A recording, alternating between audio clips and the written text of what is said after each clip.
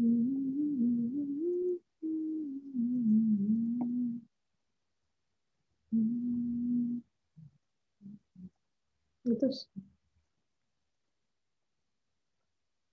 Wait lang. Okay, let us pray. Ayin, pasuyo na anak ha. Let's put ourselves in the presence of the Lord. Most loving Father, we thank you for the gift of this new day. Please help us to use it for your honor and glory. By your grace, may all our thoughts, words, and actions be pleasing in your sight. In your greatness, preserve us this day without sin and protect us and our family from any harm and sickness. We ask these blessings in your most holy name. Amen. Amen. Good afternoon. Okay, Good let's afternoon have po. let's have muna yung ating prayer na Afternoon po. Assalamualaikum warahmatullahi ta'ala wal barakatuh. Bismillahirrahmanirrahim. Alhamdulillahi rabbil alamin. Ar-Rahmanir-Rahim. Maliki yawmiddin. Iyyaka na'budu wa iyyaka nasta'in. Ihdinas siratal mustaqim. Siratal ladzina an'amta 'alaihim ghairil maghdubi 'alaihim waladdallin. Amin. Okay. Please turn on your camera now. Good afternoon po. So, nandiyan na ba si Gayus? Wait lang ha. Check natin. Gayus, are you there? Wala. Okay. What about Nicole? Nicole? Wala rin? Absent ba rin sila sa ibang class? Yun si Benice. Yun is there. All right. So let us pray. Let us start po. Okay. So as I have said yesterday, we're going to have, di ba, we have discussed the eccentricity yesterday. What is the effect of eccentricity in your graph of ellipse, right? So we have said that, ano nga sabi natin? Anong conclusion natin? Ano nagagawa ng eccentricity? Anybody from the group po, can you summarize what we have learned yesterday? Good afternoon po, ma'am. Good afternoon. Anyone? Can you speak up po? Can you give me one observation that we had using the eccentricity of the ellipse? Sige nga. When does the ellipse turns to become a circle? Speak up po. Sige, go. Yes, Villamor? Ano ma'am, nagiging circle po siya pag E is equal to 1. E is equal to 0. Tama, no? Ay, And 0. Yes. What about the value of A and B, anak? Kapag ka nag-0 si E, ano nagiging value ng A at B doon? Ano rin po ma'am? 0 din po ba? 0 Zero or Ay, equal? hindi. If Equal ba? Yeah, they are equal. Yes, very good, no? So, ayan. Thank you, Villamor. So, they become equal. When your A and B becomes equal, it follows that your eccentricity becomes 0. And what happens to the graph? It becomes a circle. All right? Okay, another observation. So, when does the graph or when does your ellipse stretch on the major axis? Sino ang magbabago? Sino ang gagalaw? Sino ang mas malaki? Ibig sabihin, it's the value of A, ma'am. A. Value of A. X-axis. Yeah. Ma'am, di ba po, kahit plain po doon? Kasi dalawa po yung may tinry. Opo. Pero pagka nag-undefine na yung value ng ano mo doon, class, pag nag-undefine na yung value niya doon sa ating equation or sa eccentricity natin, pag nag-undefine na yon, that means the major axis turns out to be your stretch on the, ano tawag dito? The vertical aspect niya, no? Pero kung ang original mo, major axis mo is the x, ayun, no? Nagbabago siya, class. Nagiging, pag nag-undefine ang inyong eccentricity. Okay? So, that's what we have learned yesterday, right? And then we had one problem about eccentricity, right? Okay, so now I told you yesterday that we will be in a group again. Okay, and this will be a performance task, mini performance task, mini, okay? So what to do in the class, no, or in the group first. So you will be given 4 problems. So at first, you will be solving different problems. Each group will solve different problems. So pagka nag-group ko na kayo, I will go to your breakout room. Then I will give you the problem. Then everybody will solve. So someone will lead. Tapos, as much as possible po, everyone must have a copy. Alright? Kasi ito turn in ninyo yon. Okay po? Kasi mini performance task nga natin eh. Okay? So now, if you have problems, so you can ask my help. Mag-PM lang po kayo. Or if you're done, ma'am, we're done, we need the second problem. O sabihin lang din kay ma'am. Alright? Okay? O sige ha. So the computer will have your group. I will just have this one to the 4 groups tayo. At least 9 to 10 participants. Okay? So I will create the room now.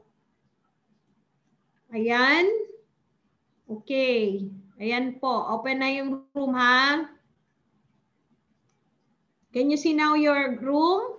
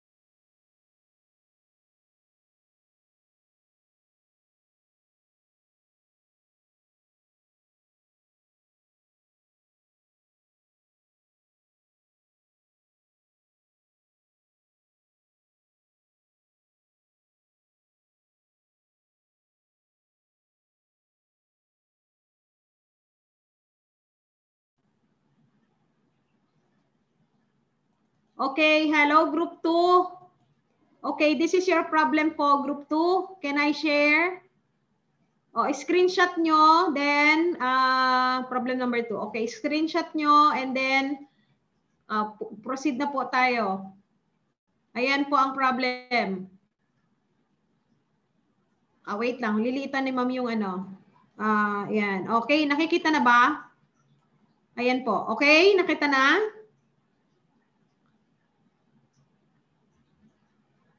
Okay, can I move on to next group?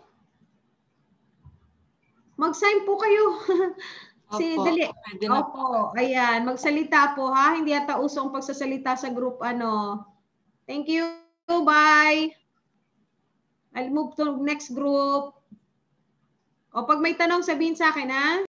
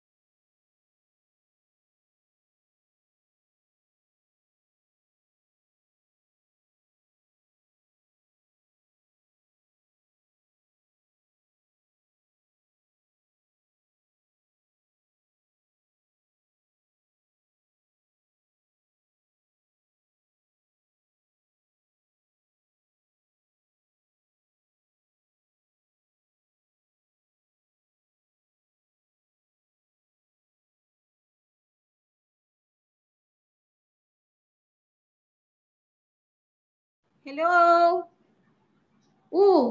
Ano nangyari sa group na to? Turn on your camera. Angelo, Jibril, Mark, and Adrian. Okay, here. Hi, grade 11. I don't know what to do with you. Guys, may problem na kayo, diba? May problem na? Group 2? Okay, ganito po. Sino ang magli-lead sa class? Dali. Dapat, ganito kasi yan. Sabay-sabay kayong matatapos. Alam ng bawat isa kung anong gagawin dun sa problem. Sige, go. Kailangan may isang mag-share at mag-discuss. May tanong ba kayo sa problem? Anong problem nyo? Problem number 2. Diba? Sige, pupuntahan ni ma'am yung problem number 2 ha. Baka hindi nyo kasi naintindihan yung problem number 2 eh. Okay, share ko ha. Ayan. Sige. Ayan. Ayan ang sabi sa problem. Okay. Ang tawag dito class, whispering gallery. So, ibig sabihin, yung dalawang tao na yan, pwede silang mag-usap nang silang dalawa lang ang nagkakarinigan na hindi maririnig ng iba. Okay? So, sabi niya, in a whispering gallery, a person standing at one focus of the ellipse can be whispered and heard by another person standing at the other focus. A hole is 100 meter in length. No? Nasaan bang length, class? Ito yung length, di ba? Hello? So, length. Ibig sabihin, anong axis to? Hello po? Ayaw niyo magsalita talaga. Naiiyak na ako grade 11. Ayaw niyo magsalita. Unmute your microphone.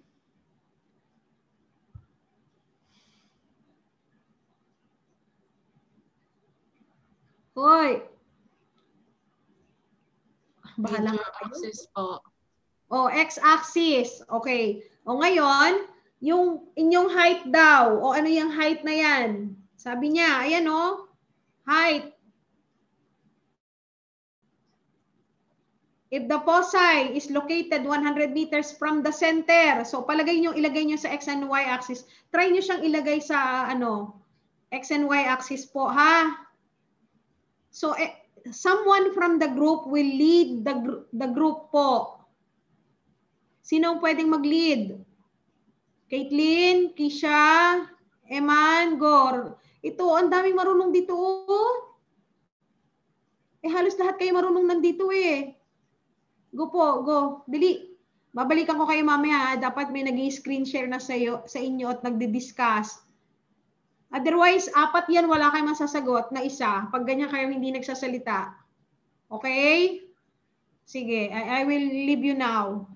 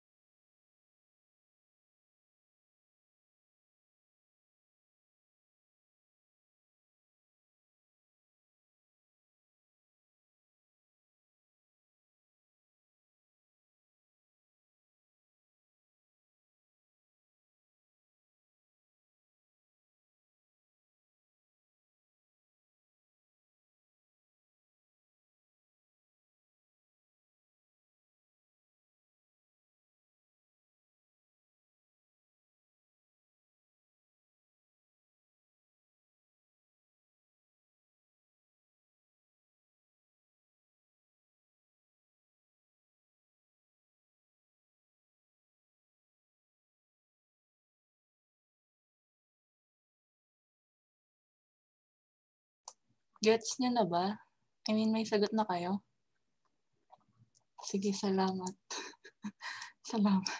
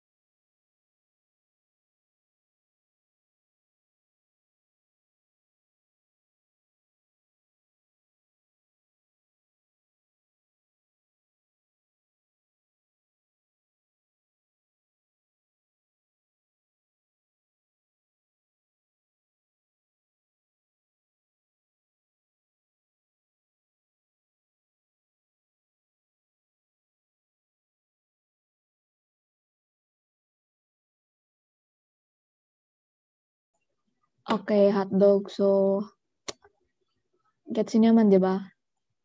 So, paano kung yung vertex is, di ba yung length dyan, yung major axis, a squared, 100 divided by 250. So, ayun, nakuha na yung vertex. Tapos, ang hanapin naman dyan, yung b. Ano yung b? Gagamitin yung b squared equals a squared minus c squared. So, 50 squared minus 25 squared equals 1,875. So, nung nakuha na yan, yun yung b squared. Okay? So, yung then, hahanapin yung b mismo. So, b 25. Magiging ganyan siya. Pag kinalcule mo. Tapos, ang lalabas is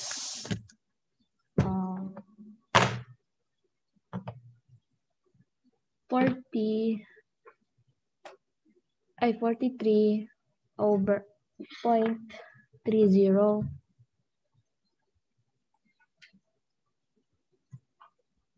Okay, so yan na yung B. So, kunwari, dito yung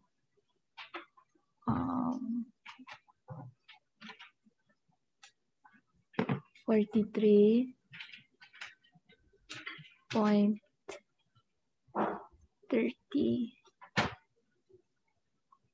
Wait lang. Negative.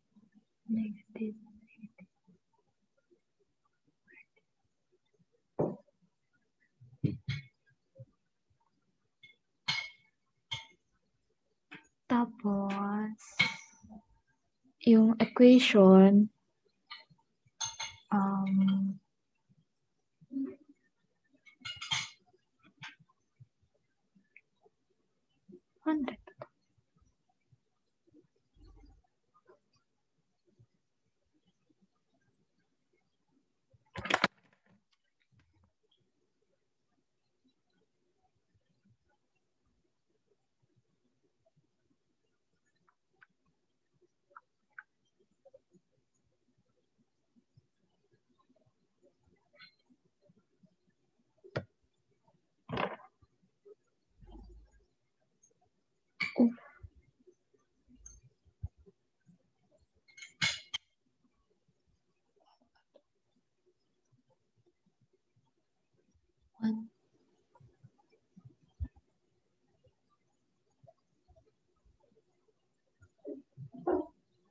Gets nyo naman, di ba?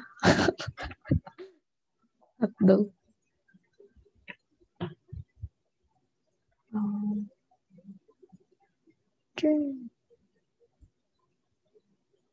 Naiintindihan niyo ba? I mean, Amazing. Yan. Okay. ayan.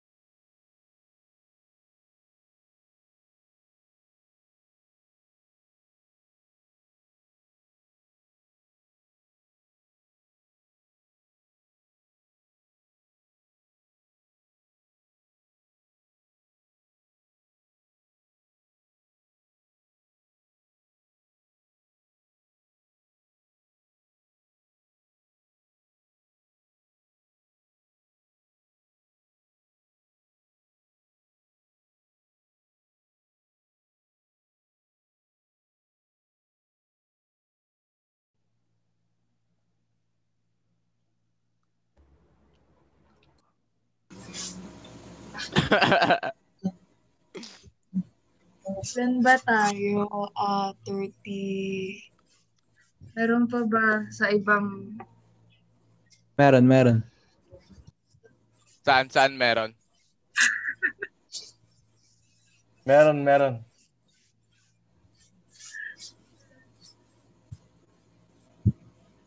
Hindi pa tayo kompleto, no?